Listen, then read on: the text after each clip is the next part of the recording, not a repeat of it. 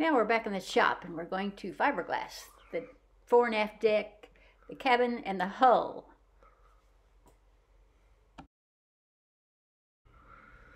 Before glassing, we round off all the edges of the decks and cabin top, then lay the glass on one section at a time.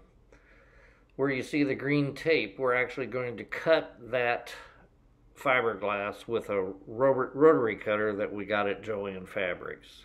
Some people use a box cutter, but I haven't had great luck with them. The fiberglass cloth will not bend around a 90-degree corner, so we do round off all the corners that we possibly can. Sometimes we have to make some repairs, as shown right here. That's where we had to put an additional 4 ounces of fiberglass on. And that's another corner that we had to redo. And here's the finished repair. After 2 coats of epoxy, you can't even tell.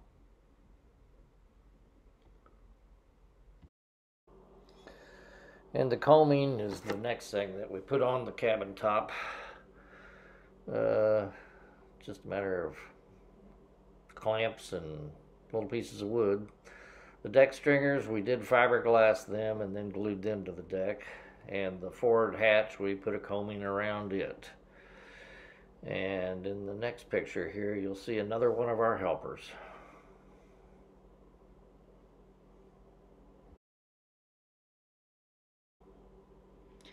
And here's the final coats of the epoxy on the cabin and the decks.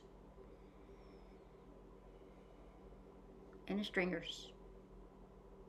Pretty ingy.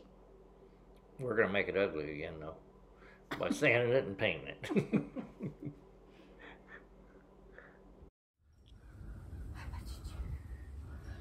Here we go.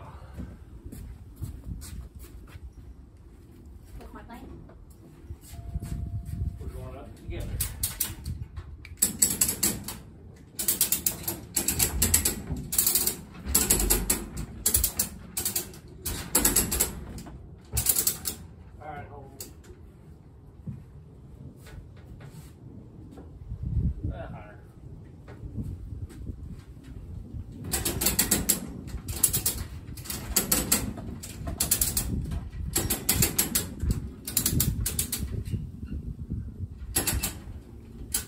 One more, or 2.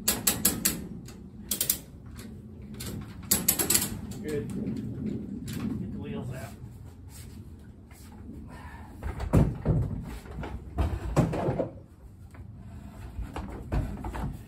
I got it.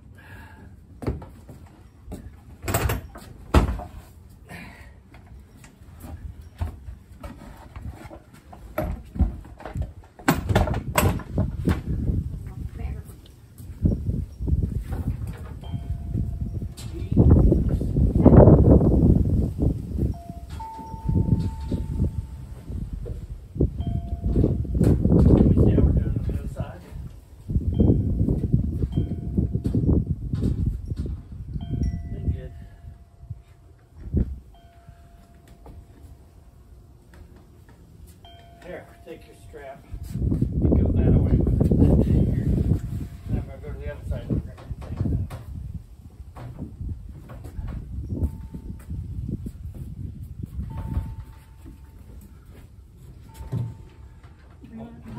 Back here.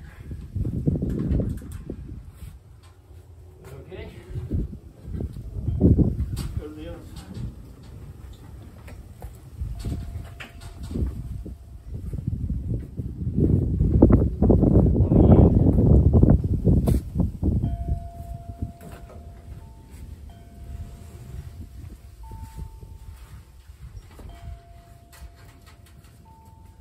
That's bottom, perfect.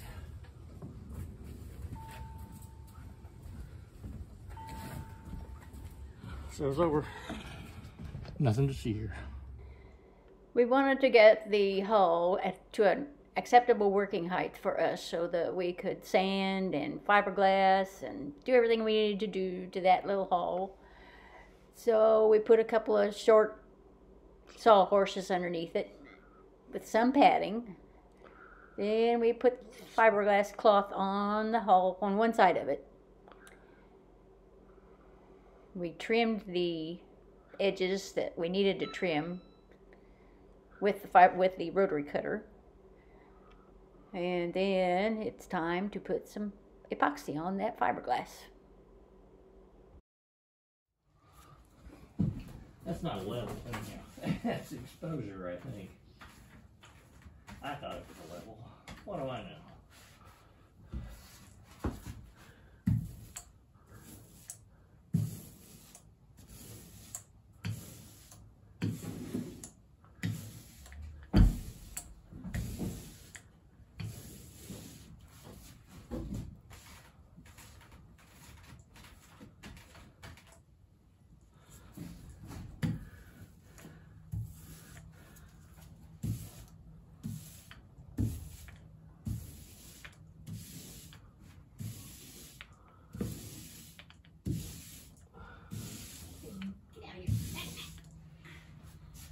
Bug.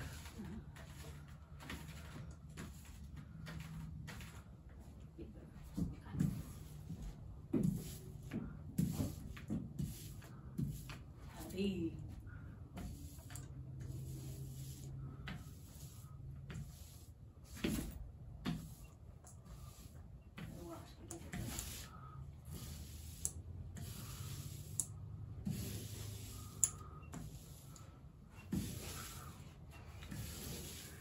Dope.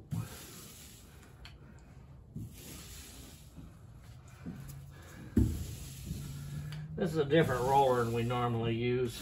I'm trying to find a roller that doesn't leave a bunch of bubbles, which you can see this is doing a knock-up job of leaving bubbles. But when I squeegee it, that'll get rid of them. The idea is to let it soak into the wood a little bit. And then get all the epoxy, or not all the epoxy, but a lot of the epoxy out of the glass. And I'm trying to get rid of these bubbles, these big bubbles here, under the glass. Get rid of them. And then down along the edge here, Kathy will come back with a brush with epoxy in it to make sure that the cloth all right at the edge is covered.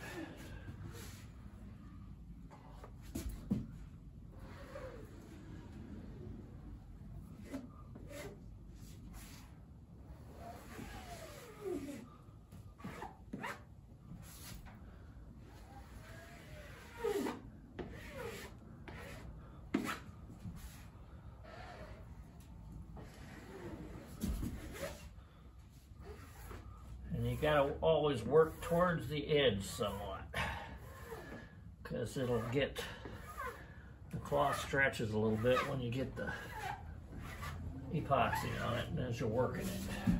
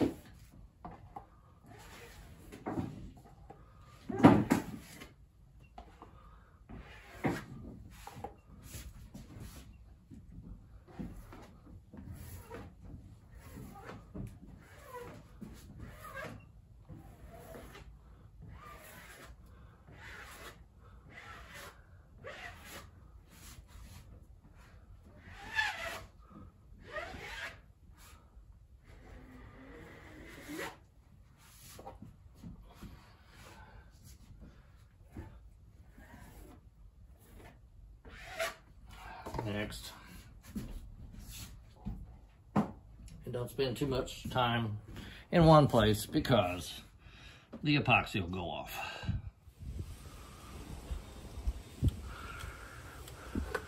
Well, looks like we will get the other side after Christmas.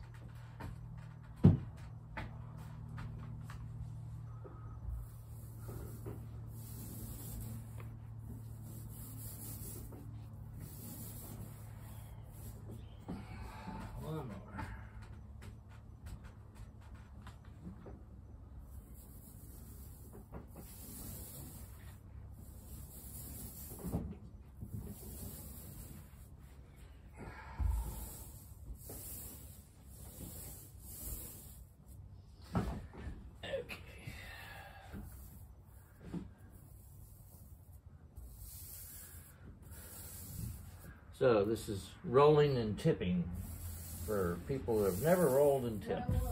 101. This is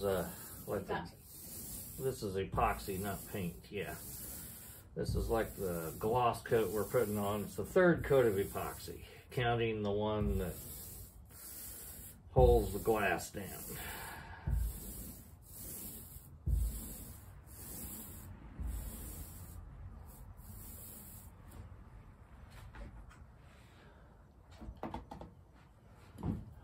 Tipping tool.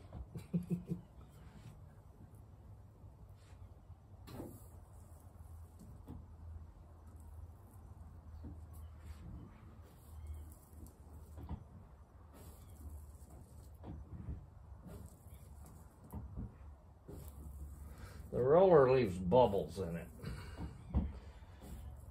And this is part of a roller cover that we cut down on the bandsaw. Then it evens out the coat, gets rid of the bubbles.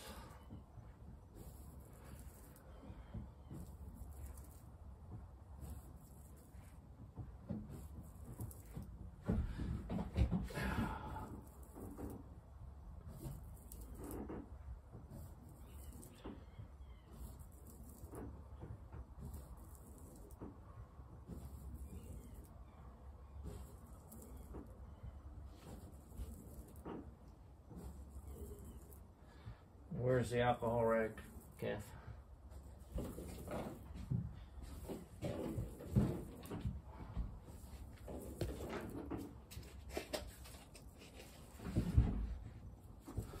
And back to the